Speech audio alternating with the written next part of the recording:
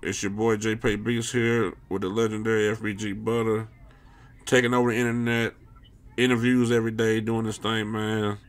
But we back for a story time on 63rd. What's going on, brother?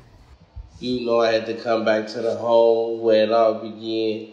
The original story time, because it wasn't no story time until this story time existed. You know? With no So story time definitely until this feel me. story time, bro. That they got it from Feel us. me? Let's keep it real. They got it from us, man. You know that. They know that. They know that. Man, Motherfuckers. I'm gonna tell you what's going on right now, bro. I know you've been out of the way for a second, but you're back now. I'm happy to see you back with us. The whole time you've been gone, they've been begging for a Boss Trail story. When they come to BT on my grandma, like BT was that nigga. BT had shit shook, bro. But before we even go any further into BT, I want y'all to smash that like and comment. Make sure y'all like, subscribe, and comment for sure. That's what y'all gotta do, bro. Show the support, man, bro. Hey, But done deal.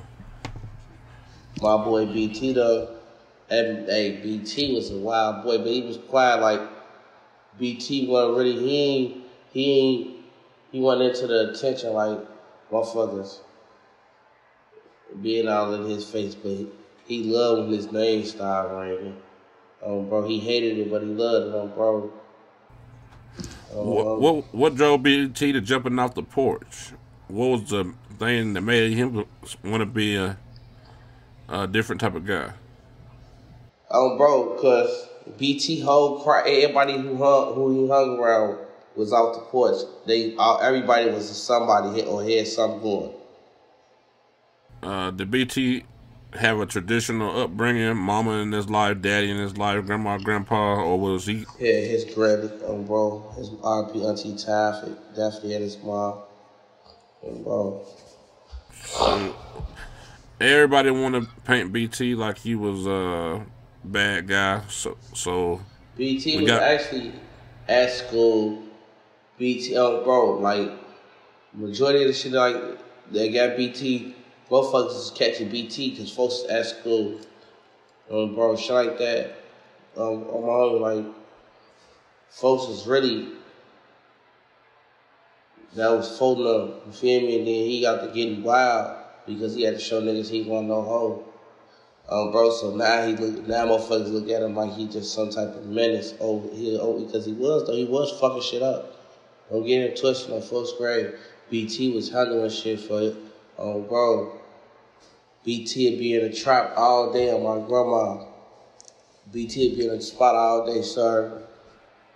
As soon as he get his little money, anything he get, BT right to the gun store. Bro.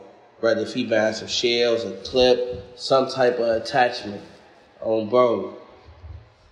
He get to it. BT love the guns. Love the pipe. Do you think that he had an affection for the guns because of his environment, or it was just natural?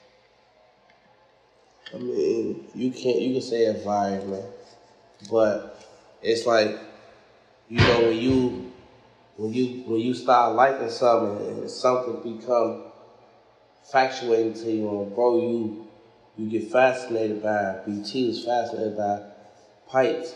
Bro, he get money to go get pipes. Grandma.